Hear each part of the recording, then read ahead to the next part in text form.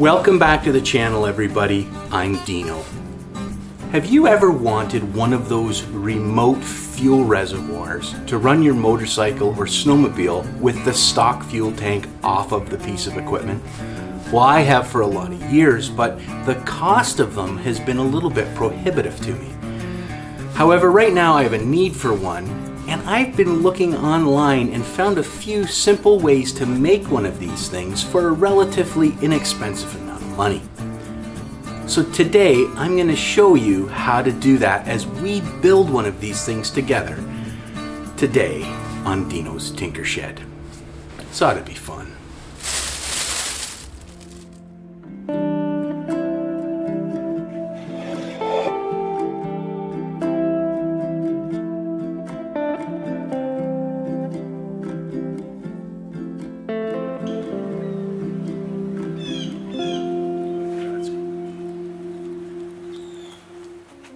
Now, I've been looking at remote fuel tanks for a number of years, but I've never really needed one for working on any piece of equipment up until now. Now, as you can see, the carburetor's out of my DR650 and it's up on the bench, but very shortly I'll be reinstalling this and I want to tune it a little bit. I'm going to be putting in ProCycle's jet kit into the carburetor, and I want to be able to run the motorcycle. Now, I could easily put either the stock fuel tank back on here or the Safari tank to get fuel to the carburetor, but those are both a little bit cumbersome and they restrict access to the bike area or the carburetor area itself. So one of those remote reservoirs that holds about 1 liter of fuel would be really convenient. Now, as I said, I've priced these things out. They're around $70 or $80 online to buy one of these. But I've seen a few videos and read a few articles on how to make one of these things out of various different materials. So today, we're going to look at how to construct one of these on the cheap for around $15 that will actually work for what we need it to do, be reasonably inexpensive, and be a fun project to tinker on here in the shed. Okay, let's take a look at what parts that I've sourced. Alright, most of the components that I bought, well, I got them from the Home Depot, and the one thing, that the actual reservoir itself, I got from the dollar store. So, I found this stainless steel water bottle for $4 at the dollar store. So, it has a very nice cap, it's single walled, which is what I want, it's stainless steel for $4. So this will become our hanging fuel tank. We'll drill a hole in the bottom, we'll put a petcock or a shutoff in it, and we'll be able to hang that from the ceiling and fuel the bike. Now, some of the other things that we got is, I didn't have an actual petcock, so I looked for basically a quarter turn brass quarter turn stop valve here that we'll use as our petcock. Now, it is a brass ball valve, or brass with stainless steel ball valve in it, so it says it's oil resistant and fuel resistant, so it should work quite well. That will just get put into the bottom of here. I got an assortment of different fittings just to see. I think this was the most expensive part. This was $9.99 or $10, something like that, $10.50. And then the assorted furls that go on the end here, they were like $2 or $3 a piece. So I probably spent about $15 in total parts here and another $4, so $20. Now, I always have JB Weld in stock, but I'm out of it right now. So yes, I had to buy another thing of JB Weld, but I normally have this in the shop anyway. It's something that most people have. And this time I bought the Marine Weld. It's the exact same price, but it says right on it that it is chemical and fuel resistant. And that's what we're going to use to fasten the petcock into the bottom of the bottle. Now, we're going to need to do a bit of prep work on this. I think this blue on here is actually a sticker. I'm not 100% sure, but even if it's anodized, I'm going to sand the bottom of this and clean that back up to bare metal so the JB Weld will really stick well to it. And then we'll have to come up with a way to suspend it. I'm thinking maybe a band clamp around here, with a loop of either machinist's wire or maybe even a thick zip tie that would make a nice long loop that we can hang the bottle from. Now I think I'll also look at tapping a hole through here or drilling a hole through the cap itself so that I can put a motorcycle vent cap, one of those little red ones on the top that will give some air into the bottle. The other option is basically just to unscrew the cap to let air in while the unit's working. Now I'm not planning on storing fuel in this. I'll only fill it when I need it, and then I'll drain it back out into the main fuel tank when I'm done with it. So I'm not really too worried about leaks or things like that over long-term storage. Okay, let's take a look a little bit closer at this and get this thing together. It shouldn't take too long and we'll be in business. Okay, let's do it. So I'm going to peel off this shrink wrapped sticker on here. There's no glue. I'll just use my X-Acto knife and I'll peel it off, and it reveals this beautiful blue motif. Now the end cap is painted, it's not a sticker, so I'll use a 60 grit disc on my die grinder, and I'll take the majority of the paint off with that. And once I get it sort of to where I like it, then I'll switch out the sanding disc for a Scotch-Brite pad, just to get the remainder of any paint or adhesive off of there. So I'll scrub this up nice. And then I need to look at drilling a hole through the bottom for the petcock. So I'll start right in the center here with a small 1/8 inch drill bit, just as a pilot bit that I'll chase up with a step drill. And I'll drill through here, and of course it's a double bottom. So that decorative blue cap there, it's a cap. So it's actually double walled. So I'm gonna have to get that off. Imagine it's glued on there, so I might try just heating it up. Now that I've got a hole in the bottom, I can maybe pop it off or something. I'll see, but I'm gonna need to get to the actual stainless part there. I can see it, I just need to get to it. It's always complicated. So I'll just use my MAP gas torch here to heat up any glue that might be in the cap. And my thought was, well, I'll just grab a hold of that with my welding gloves here and try to twist it off like a jam lid. A little bit hot. Ooh. Okay, this thing seems to want to stay on there. So I think my next step will be to actually cut a circle out of the bottom there. I'll just use a grinding disc and see if I can get a relatively decent looking piece of work there to get to that second bottom, and it'll still be flat then, and I don't know. We'll see. It's starting to become a hack job already. Eventually I just cut a square out with my angle grinder, and that gave me access to the pilot hole that I drilled earlier. Now when we look at the actual petcock itself, it's 3 pieces. It has the main body and the brass nipple and then a ferrule that goes on the other end. And the way these work is when they're across like this, the fuel's off, and when they're like this, they're on. I want to make sure I get the nipple on the right side. So I'll use a little Teflon tape, and yes, I wrapped it in the wrong direction on this particular one. That's why it's unraveling a little bit. But once I get it threaded in there, I'm not really worried about these threads, so I'll just clamp them into a pipe wrench and I'll tighten it down so they're nice and snug. Next, I'll measure the size of the actual nipples threads. And I'm going to take my step drill and find the closest actual step in the drill, and I'll tape that off to give me a bit of a visual so I don't drill too deep with this thing. Next, I'll just drill in there until I reach that mark. And you'll see it looks really good, but it's still a little bit too small for this to cut its own threads. So what I'll do is I'll get my tap set out, and I'll just get the right diameter of tap. I'm not really too worried about the thread pitch. And I'll thread the bottom of this hole. Now remember, it's just sheet metal. It's only gonna have 1, maybe 2 threads at most in this sheet metal. It's just enough to get that nipple to start threading in. And you can see it looks pretty good. And sure enough, when I try it, well, it fits right in. Look at that, it's good. Okay, before I go too much further, I'm going to clean my work area up. So I'll clean up all the tools, and I'll take off this rag and I'll take it outside and shake it off.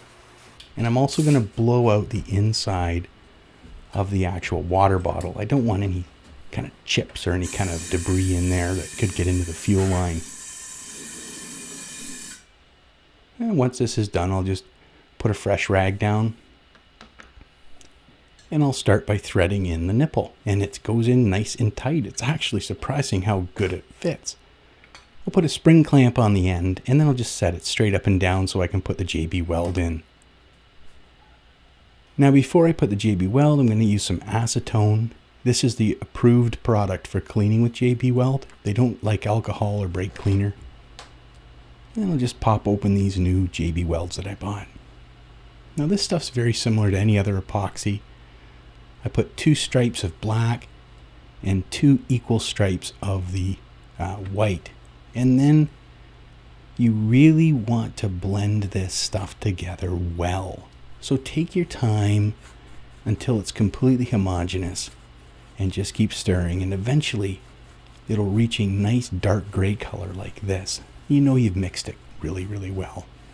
So I'll just use a couple wooden sort of sticks that I got from my basement, and I'll pack the stuff down in around the threads. And this did prove to be a little bit challenging because of that cap. But eventually, I think I got enough down there that it would seal the threads up nice and make it fluid proof.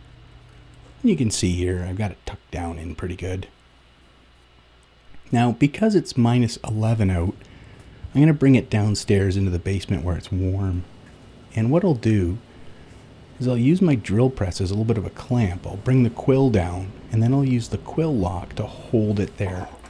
And this is mostly just to keep it from moving around, but I think it turned out pretty good. Gotta love that motif.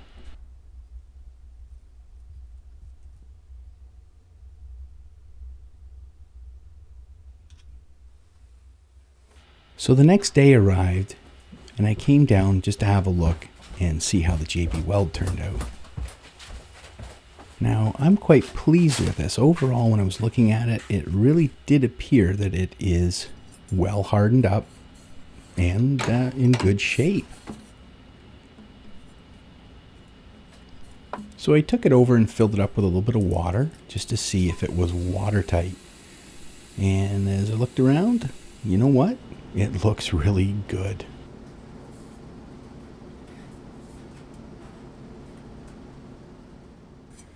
Well, that worked really good. The bottle holds water. It's completely watertight. There was no seepage at all on the bottom.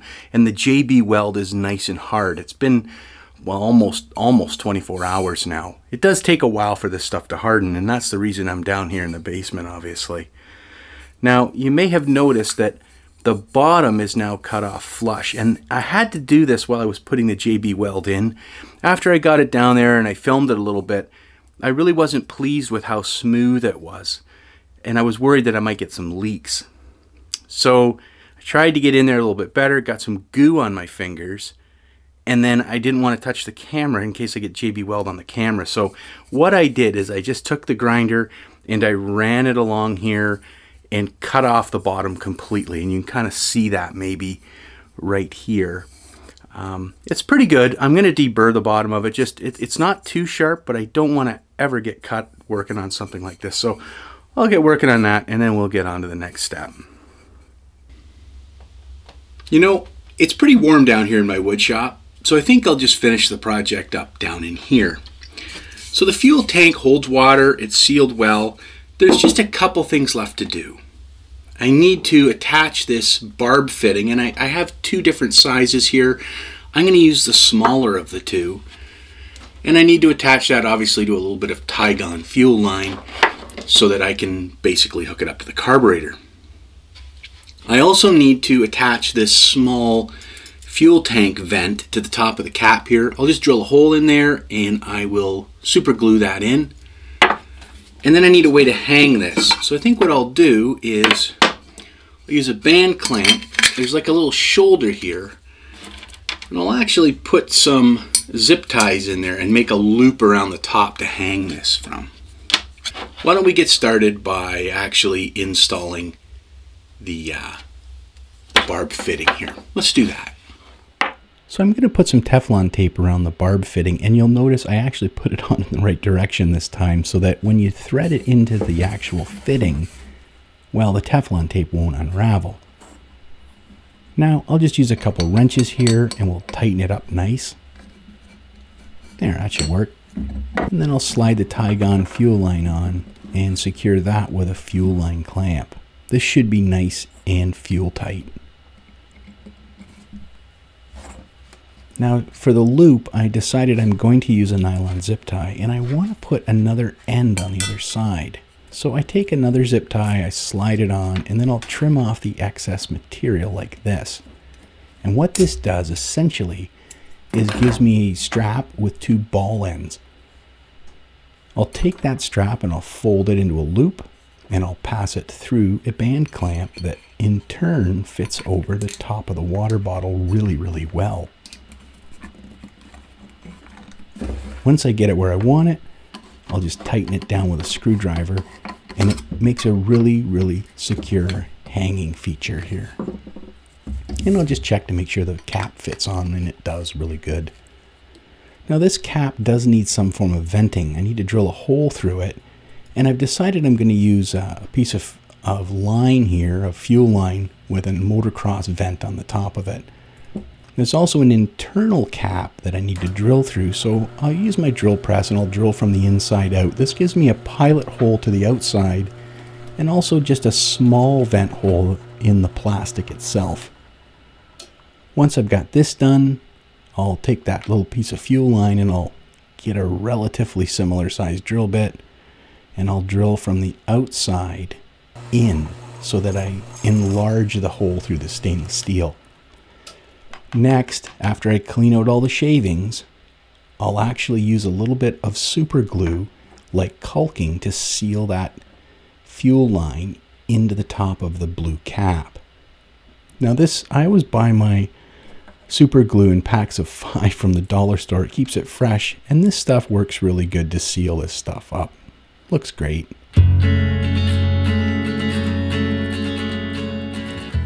Well, that wraps up today's episode on building this auxiliary fuel tank.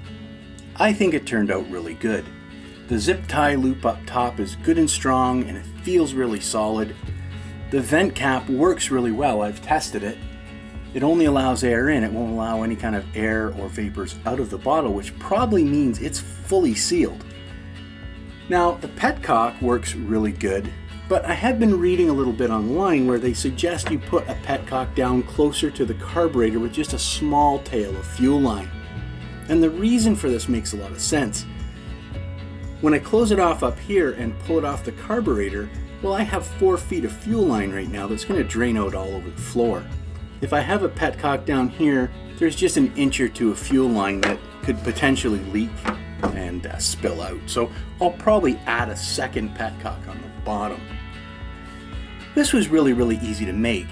In total, it cost me about $20 to make it, and you can do this in your garage or in your tinker shed and have yourself a great auxiliary fuel bottle. Now, until next time, I hope you liked a little tour of my wood shop here today. It's another spot that I spend a fair bit of time in, and I'll see you soon again outside in Dino's Tinker Shed. You have a great day. I can't wait to try this out.